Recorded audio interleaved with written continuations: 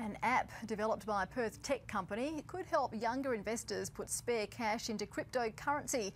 But while the new frontier of digital cash seems exciting, experts warn it's a high-risk gamble to make money.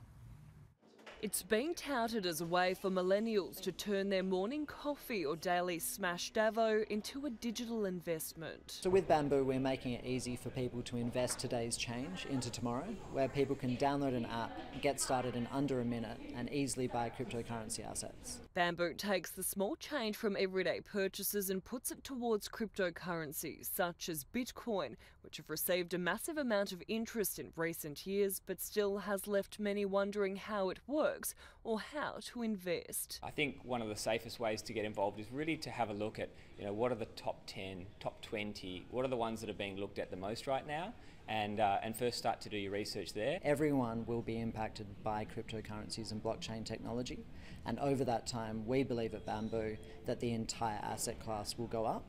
But in the short term, with volatility, that's why we think spare change is what makes the most sense for most people. But digital experts warn despite the hype, cryptocurrencies remain a high-risk investment in an evolving online market. They urge people not to put in more money than they're willing to lose and also be aware of fees. One of the main problems with cryptocurrencies is that nobody understands what they are. It's really just what people think it's worth.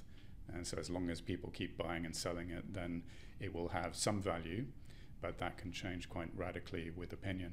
The Bamboo app is due to launch in a few months' time. Cindy Lavrenchik, 10 Eyewitness News.